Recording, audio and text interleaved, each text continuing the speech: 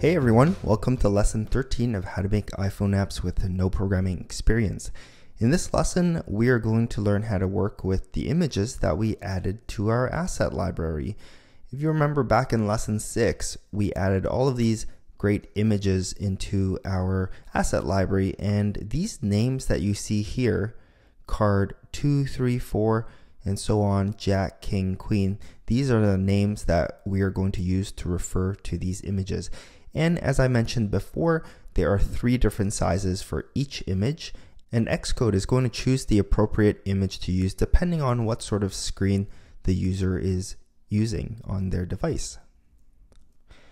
So far, we have added a couple of the images into our storyboard here, and we saw how to do that by simply selecting the element and then going over to the right-hand side inspector pane. Let me just go back into the standard editor so there's a little more space. So for example, we selected an image view that we added to the storyboard, and then we were able to set the image property to the back image asset, as you can see here.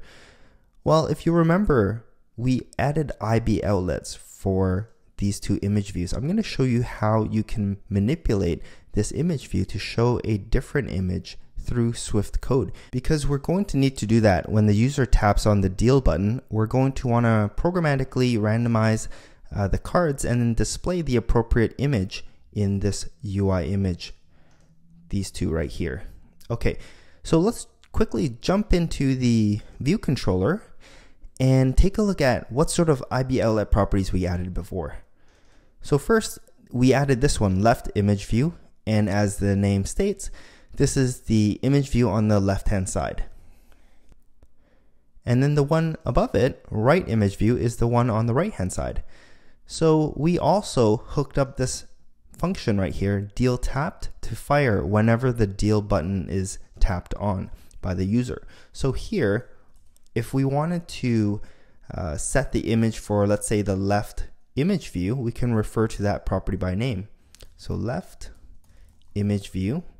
And so what do we set in order to set a new image?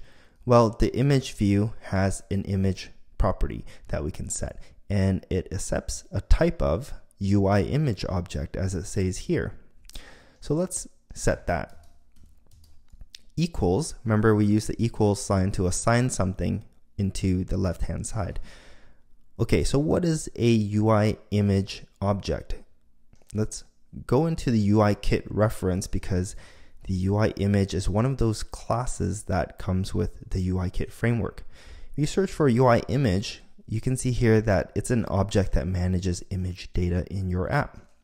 We're going to have to create a new UI image object and then somehow set it to point to the image in our asset library. So clicking into this class, let's take a quick read here. And here, there's a section on creating image objects. And you can see here that there's an initializer method where you can pass in a name. So, okay, let's do that. And here's also some sample code. You can see here that they create a UI image and they can specify the image to initialize that object with. We're going to do just that. So we're going to create a new image, UI image object. And while we could just create an object like this and pass it into the image property of the image view, this wouldn't really display anything because this UI image object is not really set to an image. It's not really initialized to an image. There is a different method that we can use, or initializer function, that one right there, named, and then we can pass in a string, which is going to be the name of the image asset. So let's just say we're going to set it to card 10. Okay, so let's just type that in right there. And let's do the same thing for the right image view. Image property equals UI image, and we're going to use this one, named. Let's set this one to Jack. Okay, so let's give this a run by pressing Command R. It's going to build our project, and it's going to launch the simulator and display our app there. All right, so there's our app. I'm going to tap on the deal button. And actually that generated a crash in our app. So this is a good opportunity to troubleshoot this. So if I look at the error message down here, it said that unexpectedly found nil while unwrapping an optional value. So nil means it's an empty value. And this is referring to this line of code right here, highlighted write image view dot image. I have an idea of what's wrong. If you take a look at this line of code up here, this IB outlet property, you notice how all of the other lines have these grayed in circles while this top one, write image view, has a empty circle. And that's exactly the line of code that's failing right here. So to me, that tells me that for some reason, the write image view IB outlet is not connected to the image view element in our storyboard. So let's go ahead and stop our project. We can verify that very quickly. Just going to the storyboard. This is the write image view. I'm going to right click this, or you can even click control left click. Yep, if you don't have a 2-button mouse, and you can get the same menu to pop up.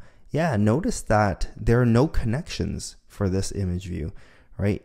For this guy, if I do that, you can see left image view, it's connected to this view controller. If I pull it out a bit, see, it's connected to view controller. So how are we going to fix that? Well, for the right image view, let's pop open this menu. Let's create a new referencing outlet. Drag this guy either to this yellow dot or circle here, or to the view controller here. And it's going to pop up all of the IB outlet properties that you can connect that element to. Now, I'm going to connect it to right image view. Remember, that's the one that it's supposed to be connected to. Okay, so there we go.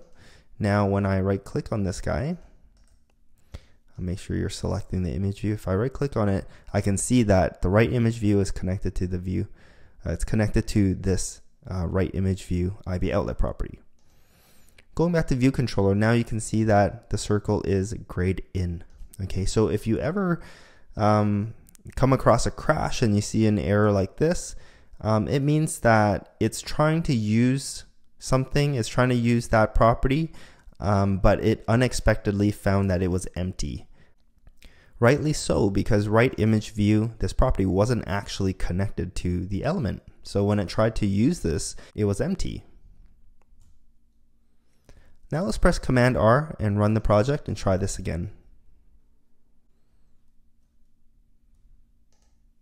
All right, here we go. So tapping the deal button this time, right, it goes into our deal tapped method and it executes these 2 lines of code, which changes the images of our 2 image views. And that's an example of how you can manipulate the elements in your storyboard through Swift code. In the following lesson, we're going to learn how to randomize numbers. Right now when we tap deal, it's always going to be 10 and Jack because that's what we've set it to here. We want to randomize that and set the different images depending on the random numbers that we generate. All right, so thanks for watching. I hope it was helpful to see how to debug that error, and I'll see you guys in the next lesson. Bye for now.